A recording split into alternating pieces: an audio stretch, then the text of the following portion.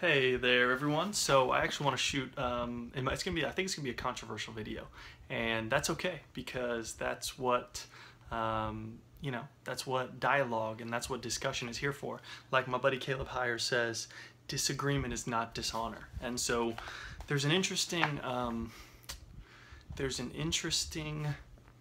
thought process, and there's an interesting mindset around the topic of wealth and riches in the kingdom. There's really two sides: the prosperity gospel, and then there's the you must be poor to be spiritual side.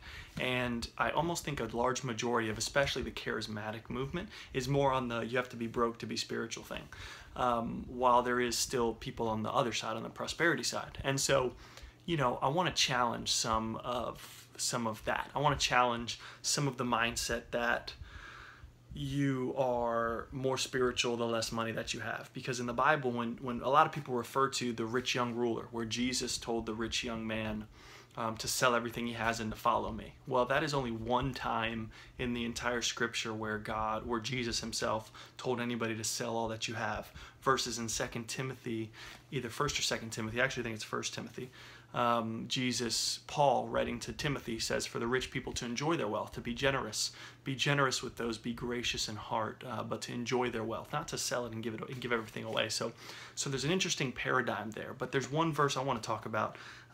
It's in Luke. Actually, this is super interesting because a lot of the body of Christ is bad with finances, just bad. Don't budget well, don't spend money well, don't save money well. They're just bad with finances. And so this is a very, very interesting scripture here.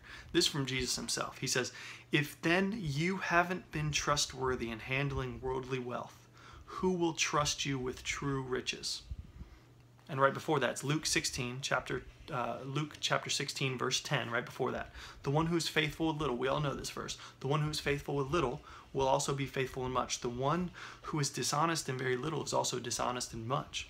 If then you haven't been trustworthy in handling worldly wealth, who will trust you with true riches?" So the true riches, as we know, is the wisdom of God, the things of the kingdom of God.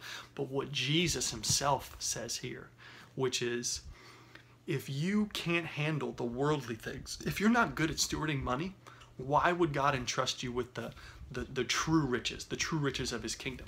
That's an interesting paradigm. It's a shift. It's completely different than what a lot of us are taught at church. If you can't handle material things, and this is Jesus talking, why would he trust you with true riches? So we see constantly, over and over again, those men of influence, a Bill Johnson, a Chris Valentin, Todd White.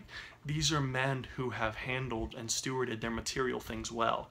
I don't think a lot of people know this, but 2000, I want to say it was 2011, Bill Johnson doesn't take a salary from Bethel, but in 2011, Bill Johnson Ministries paid him over, I want to say it was over $300,000, because he stewarded it well when he had nothing. And God has turned that into something, turned that into influence, turned that into, not only has he stewarded the material things well, but now he has true riches where they're making an impact on the entire world through Bethel, through the hub that is in Redding, California. And so my challenge for you is steward the material things well. That way God can entrust you with true riches. And so, I want to be discussing a lot of these things, poverty, riches, and wealth, over the next few weeks as I do a personal study on it myself.